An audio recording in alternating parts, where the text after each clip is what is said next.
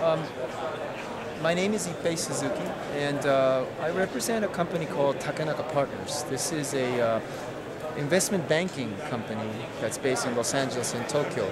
We're specialized in merger and acquisitions, strategic investment, especially between companies, IT companies in specific. That's my responsibility in Japan and the US. We work with most of the large IT manufacturers, carriers, and the large system integration companies in Japan. And we work very heavily with these companies, primarily for their quest, should I say, that would probably not be the most appropriate word, but their search for advanced US-based technologies.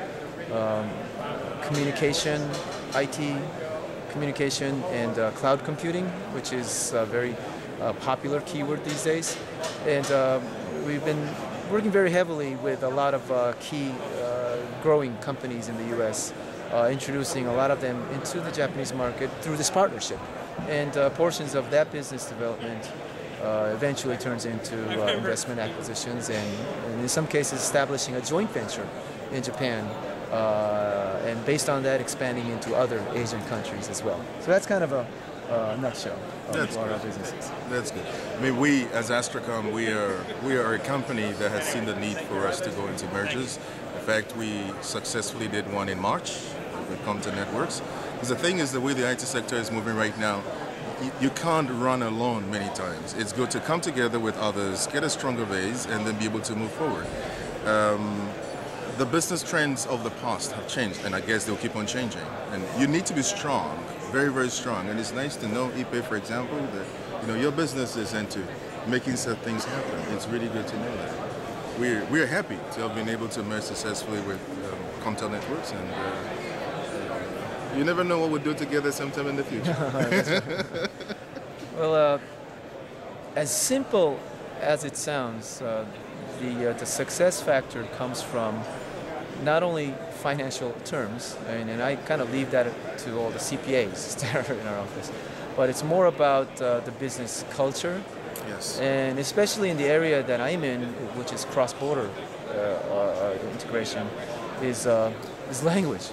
Yes. And you can learn how to speak that language, act as if that you're a native person.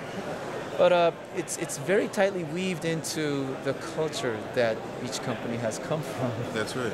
And some of the, or maybe most of the deals that we have done involve a lot of time spent in evaluating how closely the two different cultures can be merged together. So the technicality is looking at numbers or tax, legal, all those factors, which is equally important. But at the same time, how the two CEOs can work together, how you can continue to motivate not only the management but the employees as well after we call it PMI, post-merger integration, and how that can work successfully. So to us, the acquisition, the day that you sign the agreement is, for CPAs, it's the end of their task, but to us, it's the beginning of everything. And that's how we kind of position our strength. Now, that's very important because for any business that goes into a merger, it's easy sometimes to just think about the end point like you talked about, just the end point of where you sign the paperwork. But really, that's when it starts, isn't it? Right. Because the integration can be quite a process. And it's good that guys like you are around to always make it possible to find common ground in those areas. We're always open for different types of options and interesting things. Yes. You can't just play by the book. No, you can't. Those days are gone. So we're always keen in finding new things, and then as distant as two companies may be, that's where the challenge is, but that's where we thrive. That's good. That's good. That's good.